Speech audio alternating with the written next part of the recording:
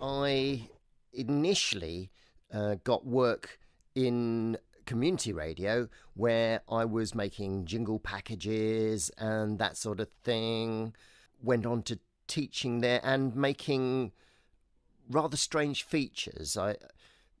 Because my background is sound design, I used a lot of that in my radio features, so they stood out from most other people's.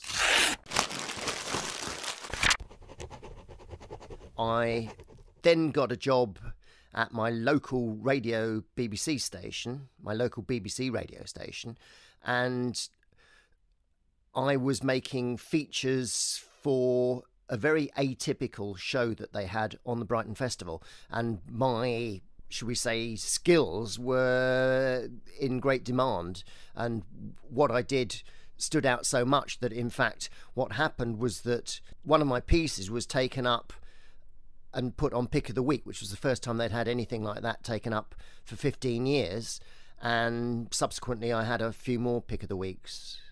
I've also done sound design for radio plays and location recording for radio.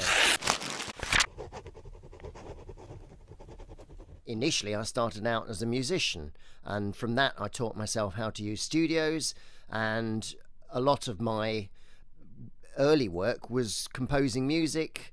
Then I worked for a computer company and made sound effects for DVDs and CDs and that sort of thing.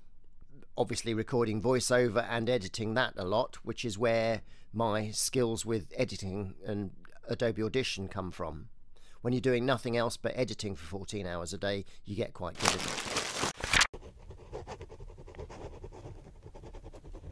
What you need to be a radio presenter would be the ability to read words that sound like they come into your head for the first time, even though you're reading them. And that's a skill that can be learnt, but some people seem to be intuitive with it. The best route into the radio industry, well, I guess, is just to apply. What happened to me was that I started working for community radio, which is unpaid, and got recognised by people that this bloke really knows what he's doing. And from that I was in charge of editing and production at Glastonbury, where they had a radio station before the one that they've got now. It was Radio Avalon, and I helped make features every day for a week or so, helped people that had never made features before, and it was generally reckoned to be the best ever Radio Avalon that existed. From that, I also then got a job doing a similar sort of thing at Bestival, and from there, that's when I got someone noticed me and said, do you want to work for local radio, BBC radio? So that's how I got here. Same thing with BBC Radio, exactly the same. All you've got to do, apply, and the more experience you've got, the more chance you've got.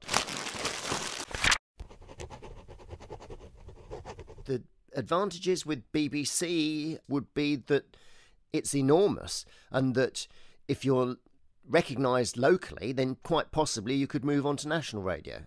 If you don't get taken up when you apply, which is quite likely, do lots of free work.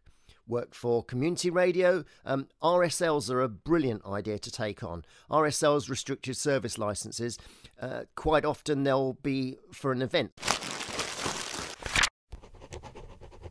Whilst you're at university, my advice would be to get as much experience as you can. The more experience you've got, the more chance you've got of someone taking you on, presuming, of course, that you make a good fist of it when you do your work experience.